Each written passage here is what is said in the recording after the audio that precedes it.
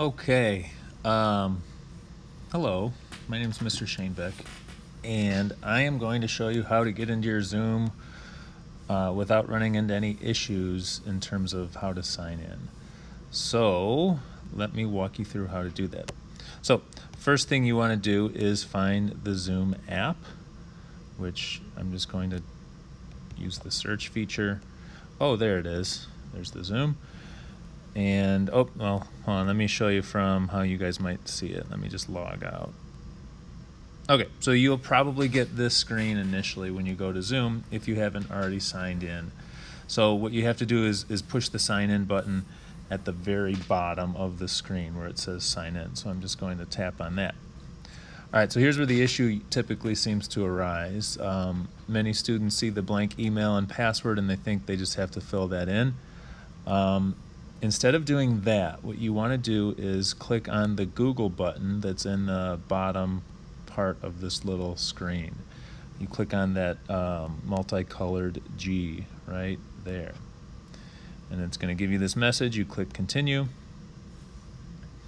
And you're going to get to a page that looks like this. Now you have to use your D214 email account to be able to access all of your Zooms at Prospect.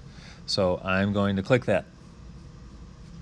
And it's going to automatically log me in. Now if it doesn't automatically log you in and it still requires a NetID or a username and a password, remember your NetID is your first initial of your first name, your last name, and then the last 4 digits of your ID. And then your password for freshmen is your 6-digit birthday. So month, day, year. Okay. Okay, so now you're here and you're like, well, how do I get into my biology Zoom? Okay, the easiest way to do that is you would click join. Okay.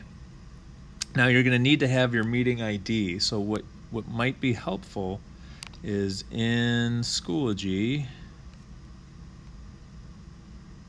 and hopefully most of your teachers have done this. If you go to your course, so biology, we'll say, what I've done is I've posted in the update section just the information to join our Zooms and whatnot. So you see how I have the link, I also have the meeting ID. You kind of have the option of either. You know, we'll make it easy and we'll just click on the link. Okay, and the link will automatically join you up. We'll call over the internet. Whoa.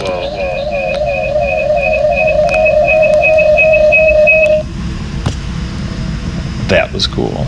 Okay, you're in the Zoom, and hopefully this helped. Hopefully on Monday we don't have any issues. I'm looking forward to seeing you guys through the internet. Okay, all right, email me if you have any